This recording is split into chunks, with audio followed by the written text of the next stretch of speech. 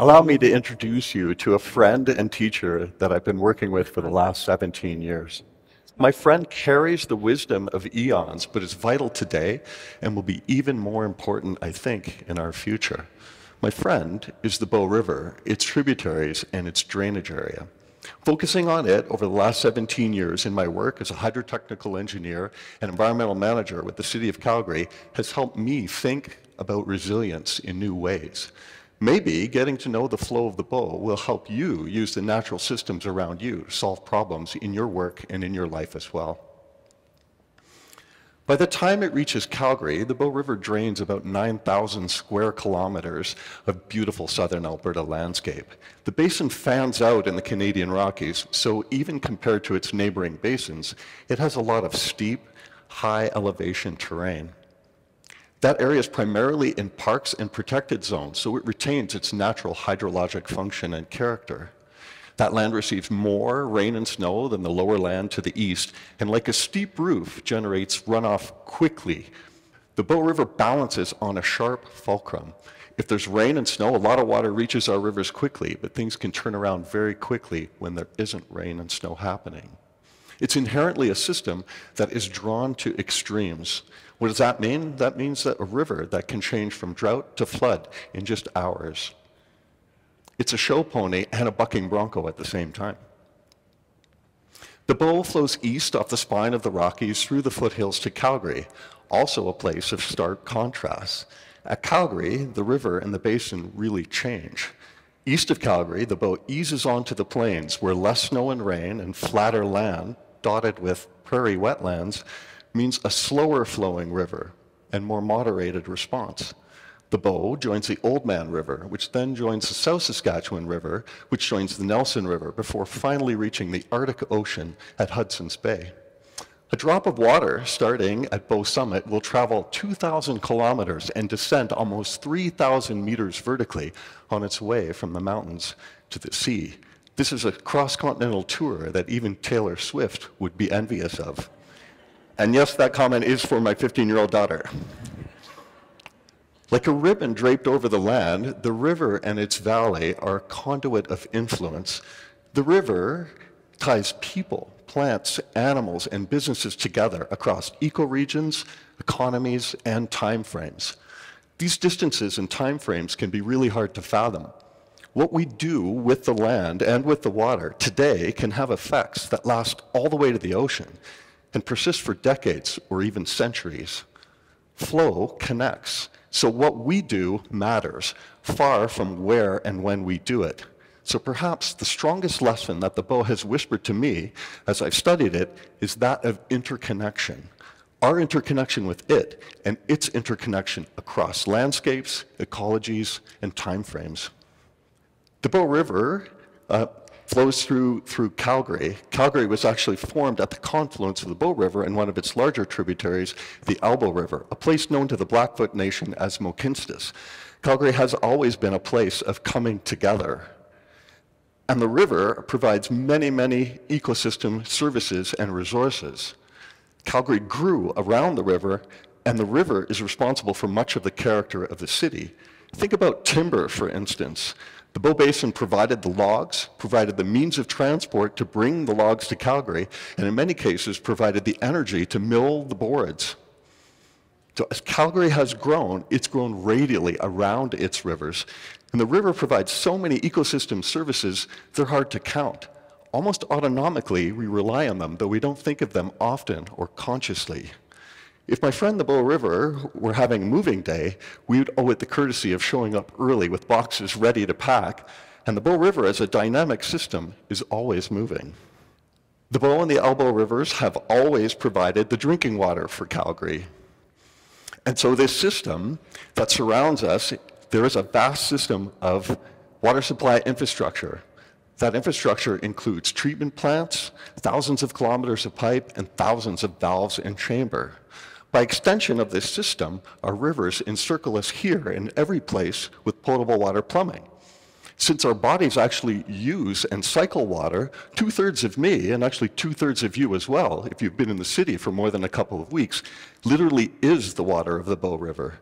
And when you think of that water interacting with the land, collecting into tributaries, joining our rivers before diversion into our water supply system, you can see that we're not just made up of the water of the Bow River, but also of all the activities that occur on the land that affect its quantity and its quality.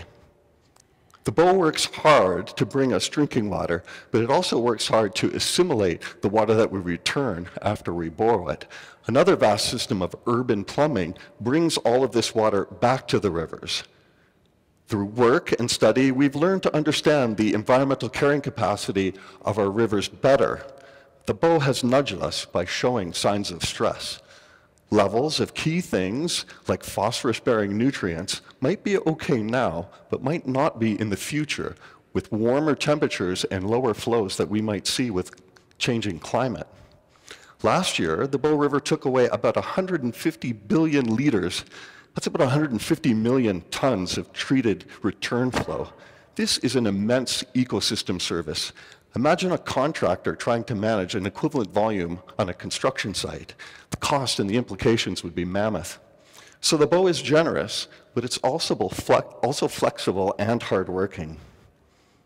Calgary, in part because of the heavy lifting of the Bow River, has been able to grow and to prosper, and grow it certainly has. Calgary now covers almost 800 square kilometers and makes up about 1/10 of all the land that drains into the river upstream of the city. With the land use change that occurs with a developing municipality, impacts to water quality and water quantity have occurred. Again, the Bow has acted like a teacher. It has patiently waited while we've learned to build systems more like its natural ones.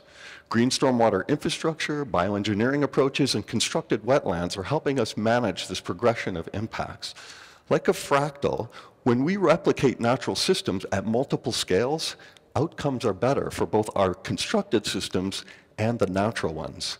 Net sediment from Calgary's stormwater system has not increased since about 20 years ago in 2005, despite significant growth and intensification of land use. And we've been able to do this for the Bow River by using systems more like its natural ones. While the Bow River is very hardworking and very instructive indeed, but it also has a playful, less businesslike side. On any given day, thousands walk by the river, sit by the river, run and cycle. In the wintertime, folks walk and run and skate on side channels on the river. In the summer, on a hot day, thousands take to rafts and inner tubes to cool off. Fly fishing, which is a common pastime, also supports significant local industry, and that can be done right in the middle of downtown. Imagine the juxtaposition. Research that we've done has shown that 88% of Calgarians use and value our riparian areas. We've used this information to build riparian, habitat, and recreation programs to make sure that recreational approaches are fitting with the natural functions of the river. So the river knows how to work hard, but it also encourages us to play hard as well. But our natural systems are not always playful. With all that steep, high elevation terrain we talked about earlier, the Bow River can ramp from normal, docile summer flows to 10 times higher in just hours.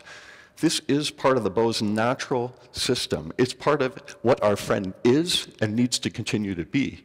In 2013, we saw the highest river flows since 1897, and this resulted in part of what became the costliest natural disaster in Canadian history at the time. Severe erosion occurred along 20% of the river bank length. Transportation, utilities, and telecommunications were disrupted. Our downtown, a regional, if not national, economic engine halted. Life safety risk, and regrettably, even a fatality resulted. 70,000 Calgarians were evacuated, including my family and my kids, then 2 and 4 years old, due to, interestingly, an evacuation trigger that I initiated while on shift responding to the event. For the first time in over 7 decades, we were dramatically seeing this dimension of our friend, the Bow River's nature. Interestingly, regular flooding actually occurred before the city had grown much. Floods comparable to or larger than 2013 had actually happened back in 1879, 1897, 1902, 1915, 25, 29, and 1932. But by the time 2013 rolled around, few remembered what our still wild and natural friend could do. So from the 1930s all the way to the early 2000s, really by nothing other than meteorologic luck, we didn't hear all the tones of the Bow River's voice. Personally and professionally, 2013 became an opportunity for me to respect the full character of the river and to flow forward with my community by creating resilience through a more symbiotic relationship with my friend, the river. It did take time, but as we studied and restudied the hydrology, the hydraulics, the morphology, the habitat, and the water quality, we got reacquainted with our friend after this big event. Given the range of functions and characteristics we talked about that the river provide, our resilience menu evolved into a real combo meal. To meet the Bow where it was, local and regional, structural and non-structural measures had to be combined to work together. And we were conscious while we were solving the problem of flooding to not create new problems with water quality, habitat, or other water resources dimensions. I'm happy to say we've now reached the point where 55% of the damage that we had back in 2013 has been eliminated. And by next year, 2025, that will rise to over 70%, given work that's already underway. Even better, while we were doing this, we've been able to improve water supply resilience, improve fish habitat, protect water quality, and actually enhance riparian area function. So though we learned a great deal, the thing we learned that maybe is key was to keep listening to this dynamic, ever-evolving natural system. Like other natural systems, the Bow is a complex, interconnected, and interconnecting system. Listening, I mean really listening, as we would for any friend, helped us build a more resilient Calgary and a more resilient region. I toast my friend next time I have a glass, and I'll challenge you, the next time you reach for a drink, remember the Bow and other natural systems like it. They may help you build interconnectedness into the systems you use to address the problems in your work and in your life. Now that you're introduced, I hope my friend the Bow is your friend too. Cheers.